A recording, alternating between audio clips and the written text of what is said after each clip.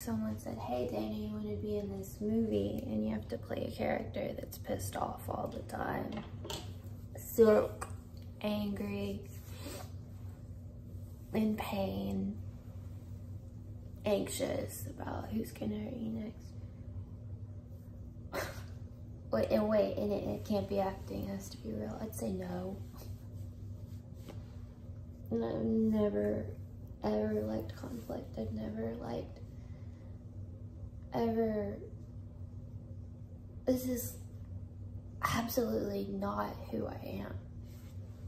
But I have to do it to live, and I have to do it to keep other people safe. It's not, I was not built for this, but some people would argue I am. That's why I have this thing about fame and fortune. It's the people that don't want it that should have it, because they know what to do with it. They'll act wisely for it. It's the people that say, no, I don't need my face on that. I don't need that attention. I don't need that success. Those are the kind of people that should be offered money, insights.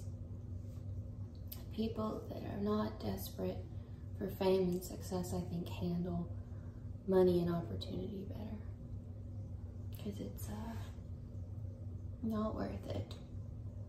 Those are the people I respect, the people that don't hurt me. The people that say, I don't need to my face on your show. Yeah.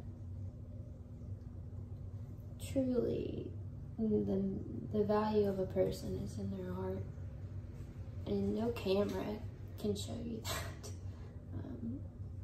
No TV show, nothing.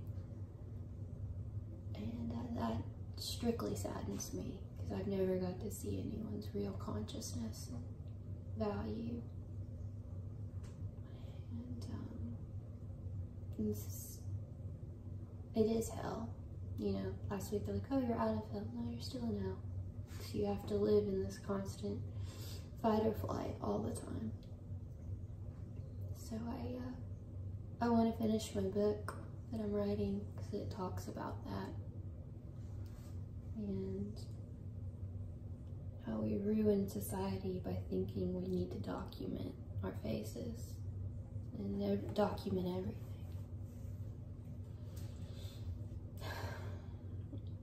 I am sick. I don't understand why you can't just let me, you told me to rest. I will rest.